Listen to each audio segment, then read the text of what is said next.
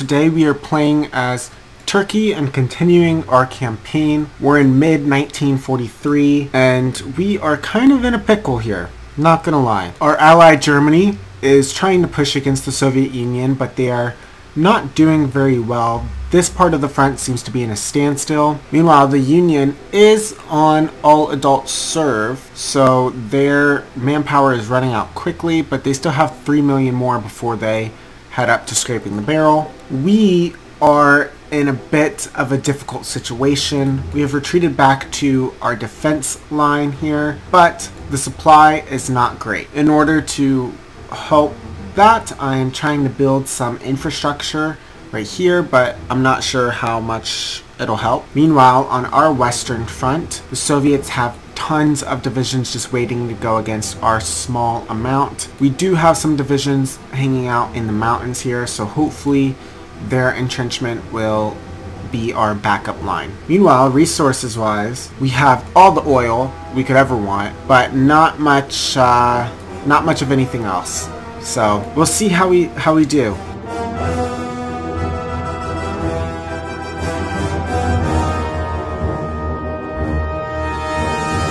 We have been slightly pushed back in the west here. Anytime the Soviets make an offensive, we're pretty much screwed, but we are holding at our backup line. The Germans are still holding on, although they seem to be getting pushed back slightly by Romania, which is a bit concerning. Aside from that though, not much has changed and we're just kind of holding out. Whoa, hold on. I think we just won against the Soviet Union. I've been sitting here watching our various fronts, just watching the Soviets tick up in casualties, and all of a sudden Japan has declared war on the Soviet Union. That is quite the revelation. Hopefully they're successful. The poor Union really is just getting beat up over here. The Japanese have little to no resistance.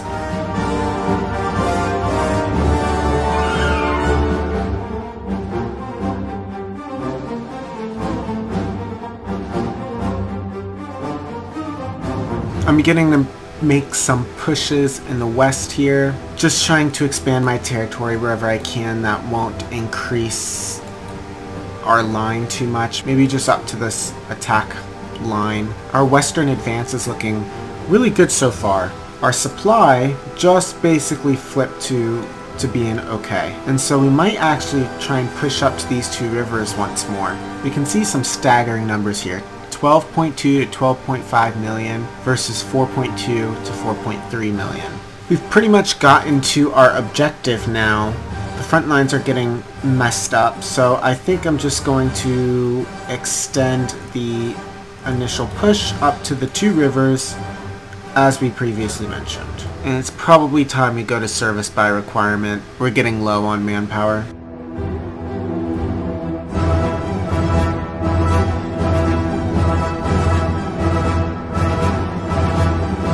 Soviet resistance is pretty much crumbling everywhere. They do have a pretty much solidified front against us in the east, but they can't really push. In the west, their front is crumbling. We're almost at our objective, and we might even go ahead and take Sevastopol. And in Germany, look at that. There's pretty much no one there, so the Germans should be pushing fairly quickly. And then in the east, once again, there's not too many divisions. That's quite a few divisions against my 22. And we're not at our target yet. And so what I'm trying to do is have these divisions spread out and take this island so that way we can reshuffle them over to this front. Alright, so we finished off the island with Sevastopol. Now we are going to reshuffle the majority of these divisions and try to push to our front line, and I figure we'll do half at a time.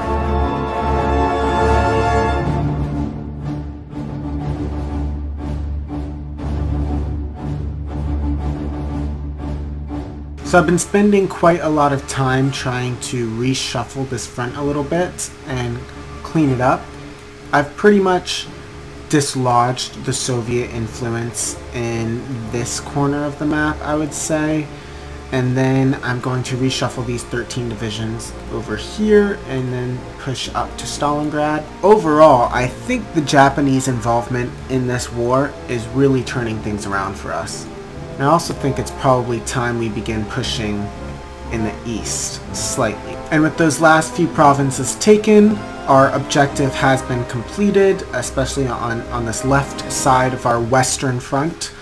And so now I've reshuffled my 11 divisions to go ahead and attack on the eastern side of our western front. Meanwhile, I do have these divisions set to sort of automatically attack, but I'm not quite sure what they're doing here, so I don't know. We'll see how they do. And we're already sort of encroaching on Stalingrad here. Okay, and we just finished taking out the last province in our original attack plan. Now we just need to take Stalingrad and try and hold that. Not sure how possible it will be though.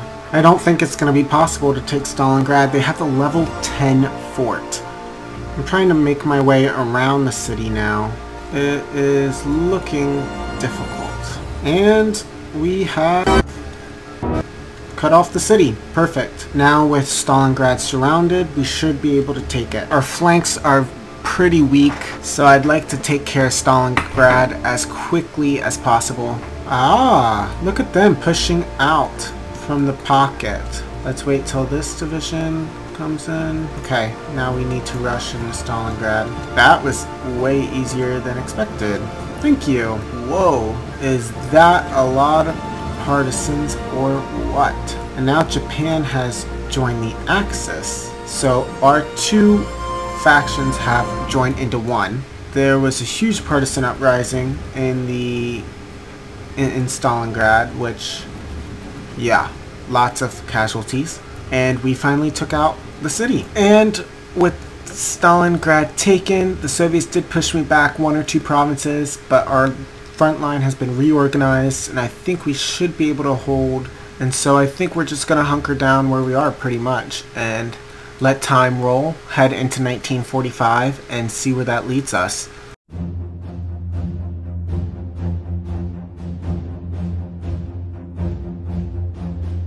They've broken through right here, and I kind of need them to not break through. Okay, I am really trying my best to stop their advance, but it's just not going very well. Alright, we have pretty much stabilized this part of the front. Thankfully, we took care of that unfortunate event, and now we're good. Okay, that's dumb. That seems to be an event. Okay, I have retaken that event that the Soviets got, and luckily it didn't cost us anything.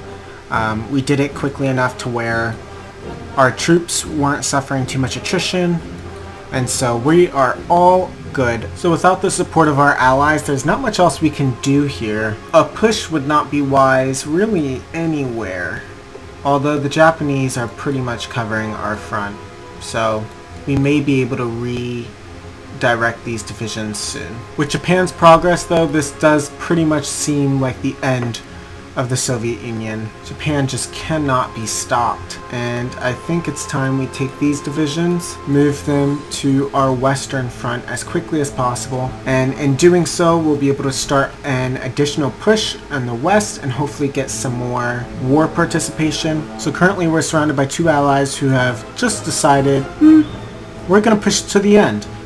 And so therefore I think we also need to be doing the same, keeping the pressure up. Gonna reshuffle our divisions a bit, get them on their front lines, and then begin pushing. This is pretty much the end of the Soviet Union. And our 2 fronts have now linked up as well.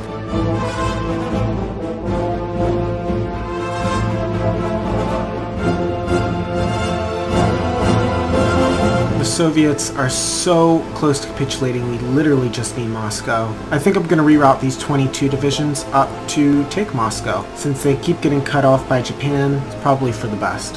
Oh, there we go. And of course we have to retake parts that were already owned by us. Yay! Okay, let's see what it looks like, the new world.